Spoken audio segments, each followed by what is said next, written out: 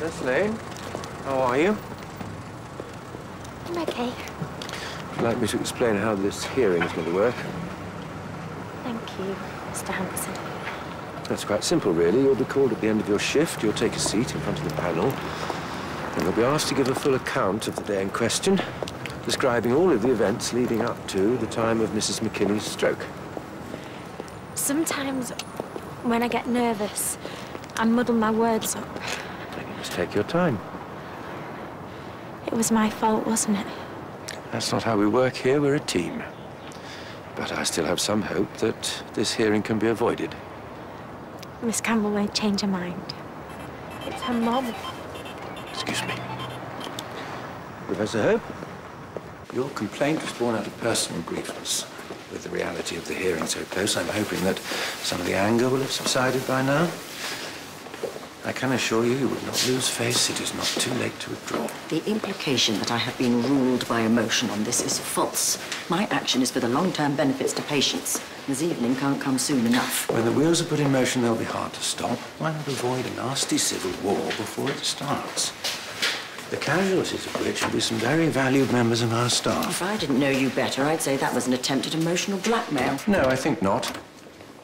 Actions have consequences. Think seriously about a change of heart, Miss Campbell.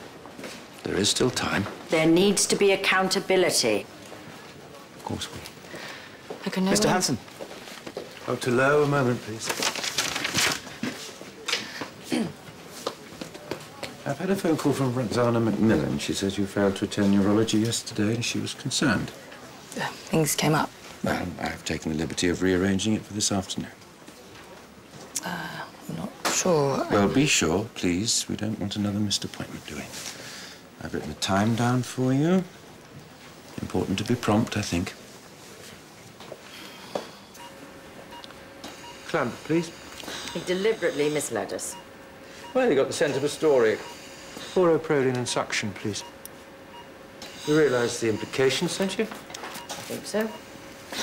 The clinical director of an NHS trust places her mother in private care whilst using a legal procedure to attack her own workplace. In media terms, that's a story I believe they call juicy. And cherry on his cake, you were slow to recognise his condition. It was discovered in time. Ah, there it is. Forceps, please. Can I rely on your support? I always support my staff. Let's hope we can nip it in the bud. I think the situation is affecting your concentration. Why don't you take a couple of hours off?